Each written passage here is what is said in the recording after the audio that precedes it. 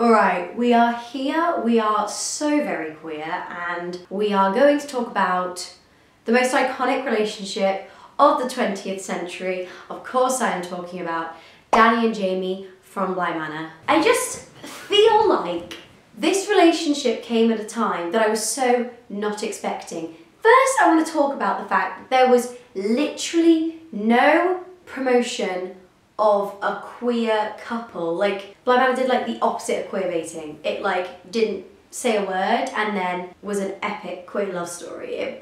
Like watching Hill House, I was so excited for Bly Manor because I loved Hill House. Primarily, of course, the story of Bly Manor, excluding Dani and Jamie's relationship, was also epic. But that, no one prepared me. It took me until the third episode, the touching moment when I was like, oh, that's a little bit gay. It didn't take me that long to register that there was something going on. Because Victoria Pedretti, I mean, she showed up in You Season 2, that was the first thing I saw her in, and I was like, oh, Victoria, that's a little gay. Literally just every move that she made, every look that she gave. That rhymed.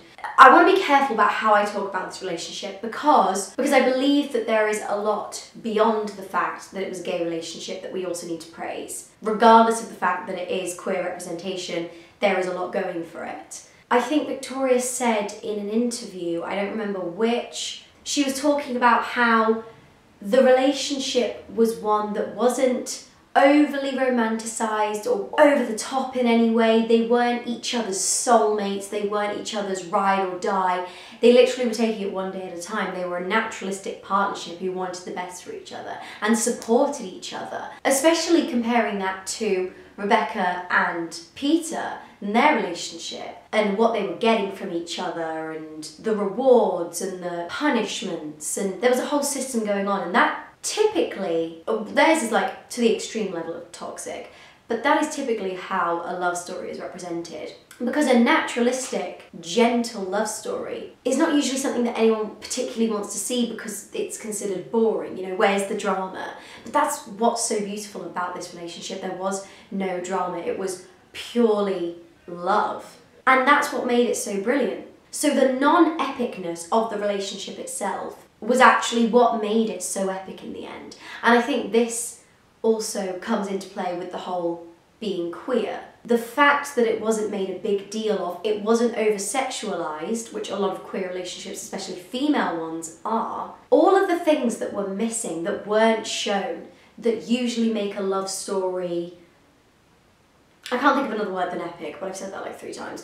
The fact that 2 women could have such a naturalistic relationship in a TV show that is set in the 80s and also have this wonderful dynamic and also not be over-sexualised or over-romanticised or over-anythingized. That's what made it so special, was the subtlety. It was the looks that they would give each other. And those looks meant so much more than a sex scene of any kind. And there wasn't one. And I'm glad there wasn't one. I just have a lot of opinions, but I'm very much struggling with formulating them.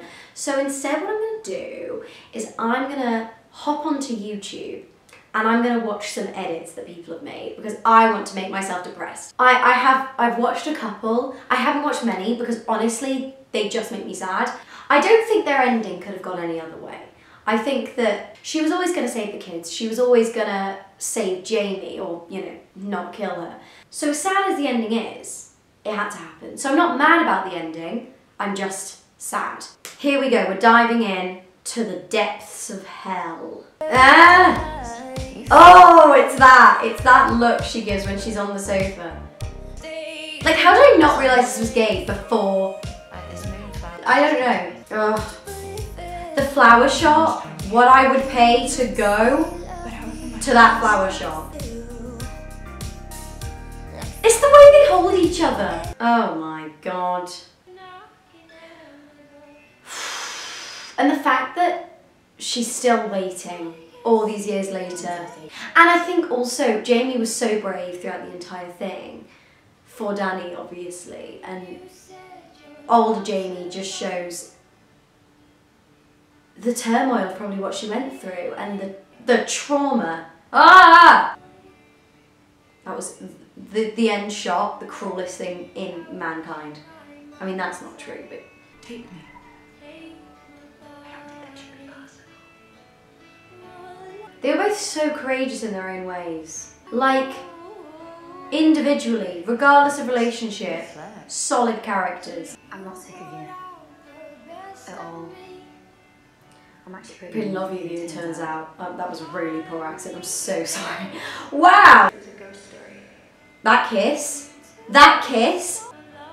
The chemistry was unreal, I will say. We have so many more years. Like, look at the way she is supporting Dani throughout this. Like, literally, her rock. Dani. It was like they were each other's rocks. Oh my god, I'm going too deep. Jamie supported Dani, but at the same time, Jamie's entire world was Dani. So when with her gone, there was like this emptiness. Which, to be fair, obviously it's a love story. And so her waiting all those years later, like, that is sad and that is romantic.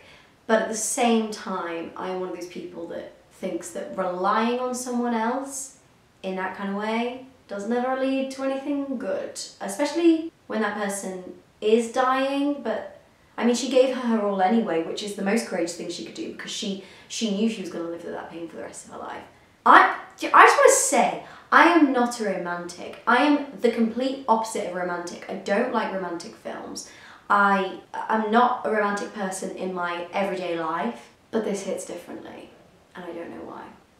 I'm so excited to go back to Love Quinn and Joe, whatever his name is, just killing people and living their toxic lives. It's so much easier to deal with in the old heart. Haunting of Bly Manor, but it's just Dani gay panicking over Jamie.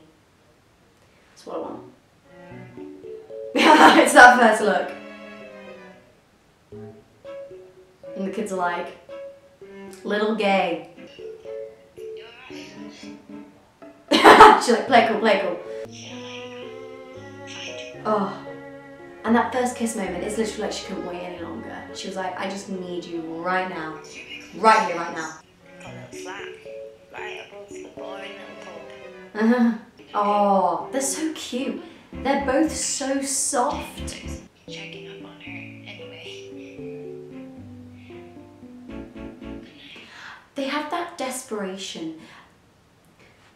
You know, that physical desperation that you sometimes witness? That kind of I need to be close to you right now. I live my life through movies and TV shows. It's definitely not healthy. Alright, just a couple more because I can't resist. Those most recent moments where she'd even been happy to have forgotten. Wow, this edit is something special. I am enjoying this. Oh!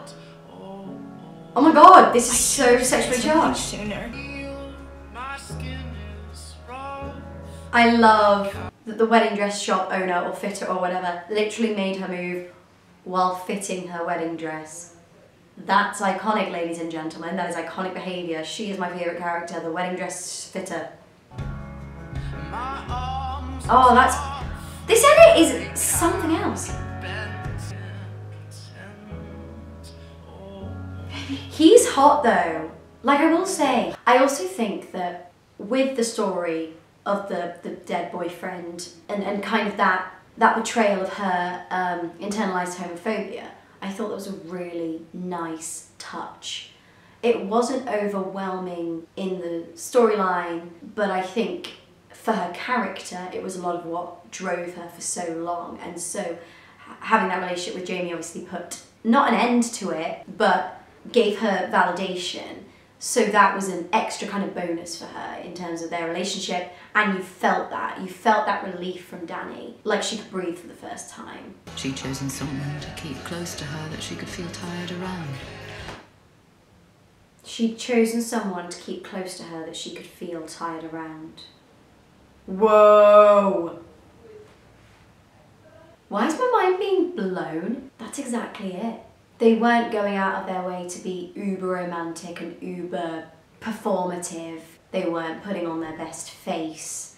They were being themselves.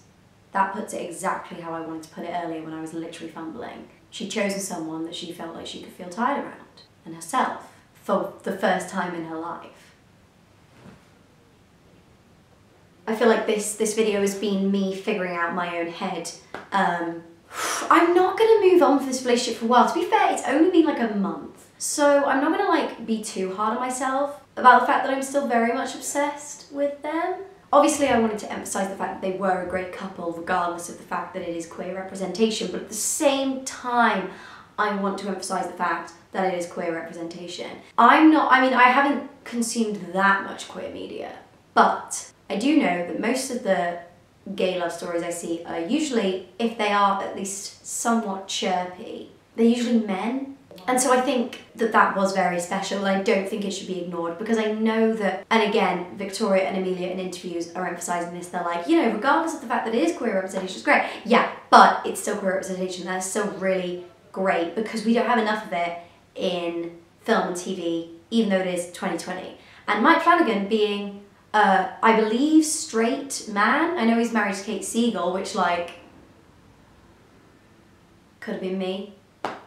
I mean, it couldn't have been me. I'm, like, many years younger than her. That's the reason it couldn't be me, right? Okay. I'm gonna shut up. I have made 2 other Bly Manor videos, so I will link them in the description if you want to go watch them. The first one was a reaction to the final episode, and the second one was an analysis of the exploration of life and death in Bly Manor. So yeah, thank you for watching. Please join me in the comment section for just crying and more crying. I'll see you next time, pals.